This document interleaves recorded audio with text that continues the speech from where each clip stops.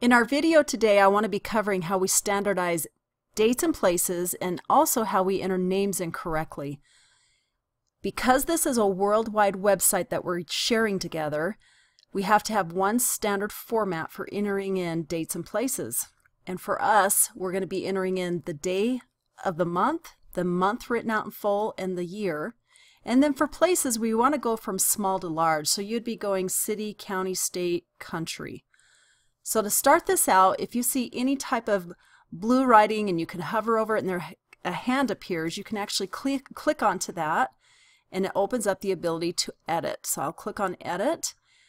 From here, the easiest way to make this happen is if I click behind 1840 and on my keyboard I hit the space bar, it forces a drop-down menu, and I have to choose from the drop-down menu for it to become standard.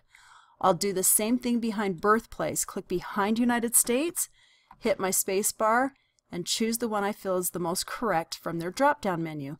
And then under the reasoning, I'll put why I'm changing this information. Sometimes people are literally watching an ancestor. Like if I go up here and I click watch, it will make that star black, and they will be watching, and once a week they get emailed any changes that have been made to the ancestors they're watching.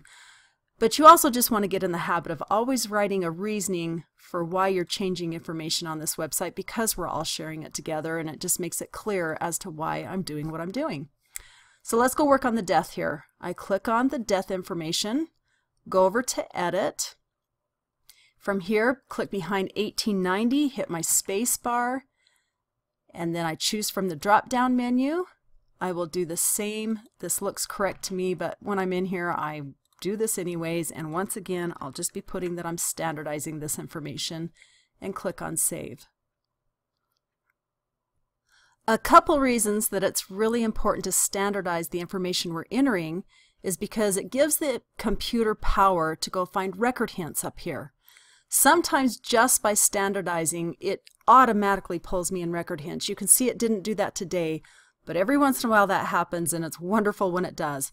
A record hint is simply a source that the computer went out and found that it thinks pertains to my ancestor. So it's up to me to go make that determination whether it does or not, but boy do we love it when that happens. The other reason that we want to standardize is because it helps the computer go find possible duplicates inside the system. And once again, because we share this site worldwide, oftentimes we're entering in the same ancestors and it creates duplicates, or those duplicates were created many years ago, and it's up to us to go search the computer for them and merge them when we find them. All right, let's dive in and understand how we enter in names properly into this website. One of the best ways to understand this, I'm going to go up here and click on this tab that I opened up here. I found this article simply by clicking on Get Help, and up here I just typed in entering names. You can see I did that right here. And when I clicked on Go, it allowed me to find this article. And it's just a simple article that shows me different things like, don't write the surname in capital letters. Make sure you're not using quotation marks, parentheses, underscores, slashes, or other invalid characters. Don't use the word or. So you can just take your time and read through this article. You can pull it up by yourself by clicking on Getting Help and just typing in entering names. But we need to understand the do's and don'ts for entering in names the proper way.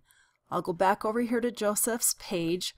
You can see here that Charles should not be here in parentheses, but we don't want to lose this name. So if I click on his name area and then go to edit, I'm simply just going to take out Charles right here. And my reasoning statement is that the name wasn't entered incorrectly. That's all I'm going to put right there. And then down below, I can just scroll down a little bit down to the other information, and I can come in here and I'm going to say I want to add an alternate name. Right in here, I can just type in Charles, and I can put Dyer in here. And then under here, we can say documents provide this alternate name, and then we'll save that information. So that way we didn't lose that great name that's been shown in different documents, because I don't want to change the information that's out there. I simply just want to enter it all in correctly. So now that we have the name and the dates and places entered in correctly, now I just want to teach you a simple trick for what happens if I go to type in a place and I know it's correct, but the computer isn't recognizing it to be standard. How do I make that work? So I'm going to go up to a different ancestor. Under this ancestor, here's a burial, and I know that this burial is listed just a little bit different. You can see here that yes, the place was entered incorrectly, but I know the name of the cemetery, and so I'm going to go in here and add the name of the cemetery. But you can see in the drop-down menu it doesn't record it the same way that I want it done. So in this case, Family Search has taught us if I go click out here in the white, it forces it to show that it's standard when it really isn't. And even though it doesn't match, it still shows that green standard bar. Now what I've been taught that this does is it sends a message back to Family Search requesting them to make this cemetery and then the city, county, state, country standard. And eventually it will become standard. So it's just kind of a quick way to give them a message of, hey, I know this place, the cemetery in this place is correct. Please make it standard for us. So eventually it will be. I just click Save and then close that information out. Let me just give a couple other tricks to standardizing information. I want to go click on this other ancestor now. You can see over here it lists under Research Help some data problems. And in here it will tell you what they are. If you don't understand who they are too, if I click on it, it will tell me exactly which ancestor it's talking about. Just because it ends up here, it can be mentioning any of these family members on this entire page. So if you look at the information and you go, wow, this totally looks correct, just know it can be talking about children and siblings and anybody on this page. If I were to come in here though and I click on, let's just do this burial, it didn't even find that it was missing a burial problem over here.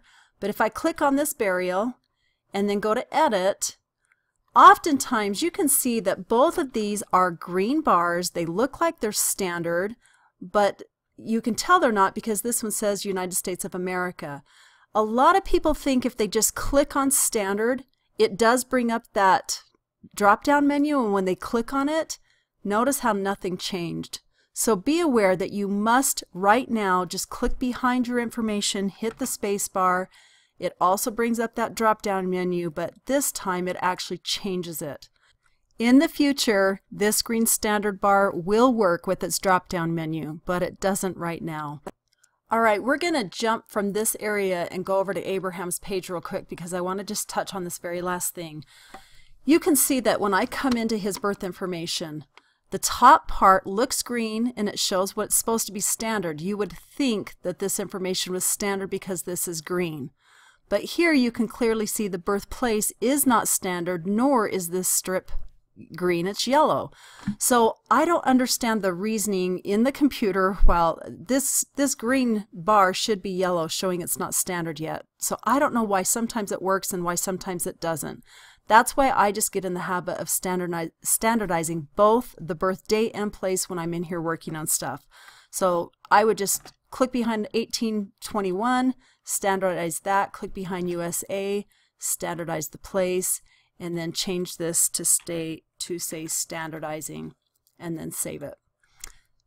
I sure hope this helped in understanding the importance of standardizing dates and places and entering in names correctly.